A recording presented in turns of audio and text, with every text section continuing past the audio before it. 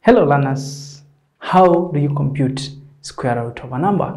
How do you compute square root of a number? More on this, join me, Teacher Jonathan, at Easy Elimu Learning Simplified in our lesson for grade 6 mathematics as we work out for the square root of perfect squares up to 10,000. In our previous lesson, we went as far as 5,000, and today we'll be working out at the perfect squares up to 10,000. And do you remember the sign that we used to work out for the perfect square? The square root sign, we said we use this sign. Whenever you see that sign, it means you are looking out for the perfect square of the number in question here. Now, can you join in your groups? Identify the following number cards as we read them together. We have 6, 7, 2, and 4. Let us read the entire number, 6,724. 6,000, remember we are looking for the square root, so it will be 6,724. The next number we'll be working out with, can we all read together? We have 7, 2, 2, and 5. That is 7,225. That is our next number. We want to look at the square root of 7,225. The third number that we will be working with is as follows. Let us all read together. We have 8, 8, 3, and 6. Remember, they are numbers between 5,000 up to 10,000. So it will be 8,836. 8,836. Now, let us start with the first number.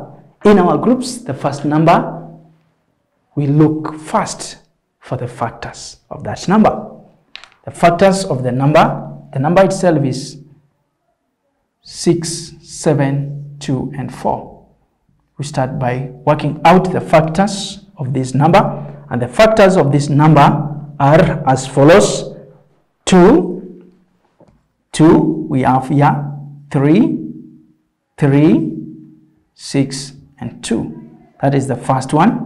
The second one will also have 2. We'll have 1, 6, 8, 1. And then the next number that we'll have here, between these we'll have 41 and 41. That is the simplest we can solve, and then finally 41 and 41 and 1. Now, after you do that, pick the factors, and the factors we had was 2 multiplied by 2 multiplied by 2 multiplied by, they were only 2, not more than 2. Let me repeat again. We have 2 multiplied by 2 multiplied by 41 multiplied by 41. These were the factors. After you do that, pair the factors. After you pair, pick 1 multiplied by, after you pair, pick 1. 2 multiplied by 41 is equals to 82. So we can proudly say square root of 6724 is equals to 82. That is the square root of that number. Square root of 6,724 is 82.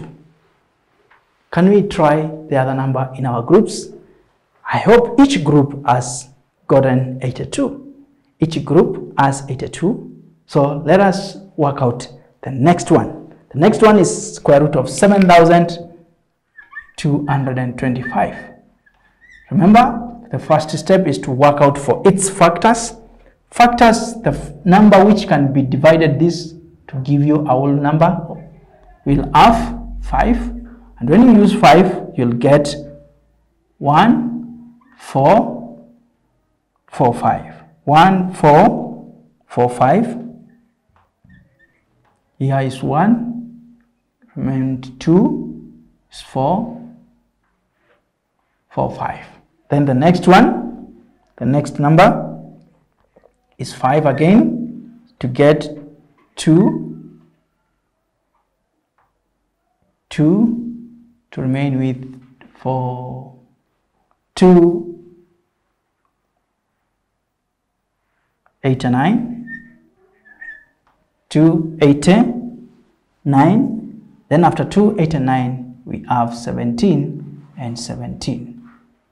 17 and 1. Then you pick the factors. You pick the factors, and the factors are 5 multiplied by 5 multiplied by 17 multiplied by 17.